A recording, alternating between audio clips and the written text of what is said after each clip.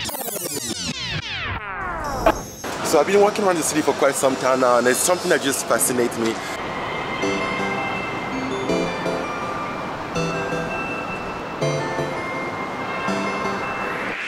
I went to Hong Kong during the Anti-Extradition Law Amendment Bill movement, and as you may already know, I was in this city during a troubling time. Massive protests in Hong Kong. Hong Kong has escalated to its worst level in 6 months of unrest.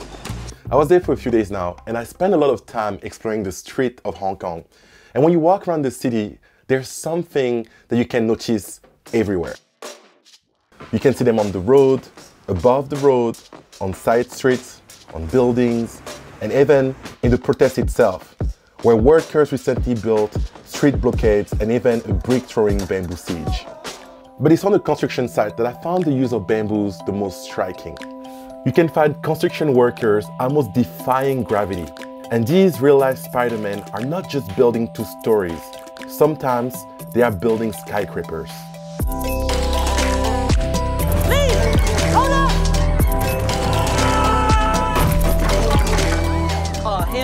In today's video, I'm going to try to explore Hong Kong bamboo scaffolding culture and try to explain why such an ancient technique is still in use in Hong Kong today. Bamboo is a fast-growing and renewable resource. It needs little maintenance to farm, as it doesn't need any pesticide to grow. It takes in carbon dioxide and produces up to 35% more oxygen than its tree equivalent. And it's a very eco-friendly resource that is sustainable and can be recycled for other types of use.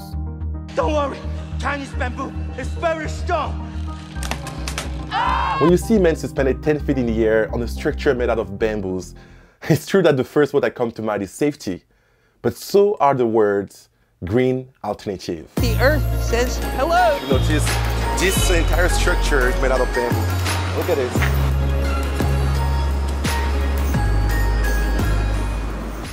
With growing awareness of the problem of climate change, people worldwide are searching for new and innovative alternatives.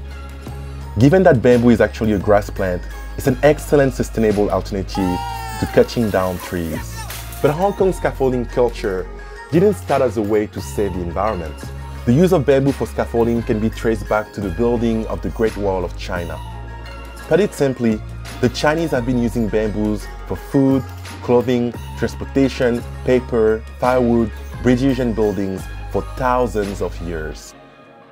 Although bamboo are used in multiple countries in Asia, Hong Kong bamboo scaffolding masters are able to build walls and platforms 70-story height strong enough to hold a legion of construction workers.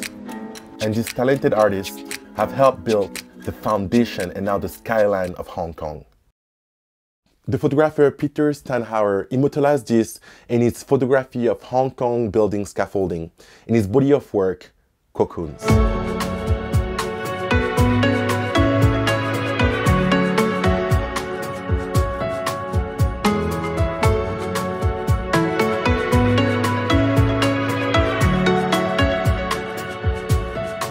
To build strong, intricate framework, good foundations are essential. Not just about tying bamboo securely, it's also about knowing the physics and law of weight. There are 2 kinds of bamboos used in most Hong Kong scaffolding. They are called kaoju, pole bamboo, and maoju, hair bamboo. Maoju is thicker and stronger, so it's used as the load-bearing support, while kaoju is thinner and used for platforms, bracing, and horizontal support. So now, there's something that I want to show you because I actually have a bamboo in my house. It's just around the corner, right here. So this thing will be considered a hair bamboo, so maoju, but it can be used as a pole bamboo, kaoju, because obviously this is not thick enough. So this kind of bamboo will be used to support people's weight, but obviously this one are way too thin to be used. But this is actually a fake plant. You probably don't want to use that for construction because the bamboos that they use in Hong Kong are actually a different variety of bamboos. Alright, let's get back to the studio. A sturdy pole of bamboo kaoju costs between 100 and 300 Hong Kong dollar, while a hair bamboo maoju only costs between 15 and 20 Hong Kong dollars. Bamboos are really cheap because they can grow quickly since it's a grass plant and not a tree, and they can be used up to 3 times before being discarded. Isn't Mother Nature amazing? The length of bamboo is half as heavy as the same length of steel tube scaffolding used elsewhere in the world. That makes it far easier and faster to work with.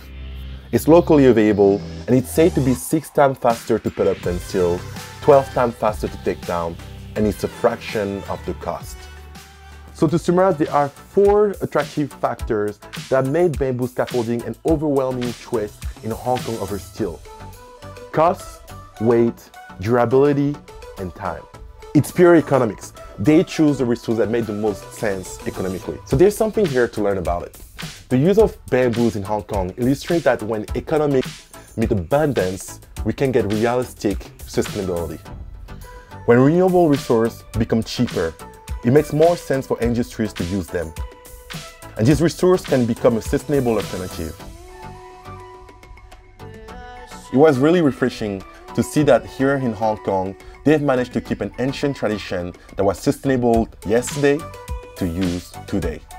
Even though this tradition is slowly disappearing, this is a powerful reminder that there's always more than one way to do things.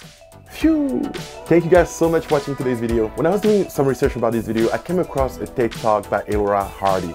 The TED Talk is titled Magical Houses Made Out of Bamboo.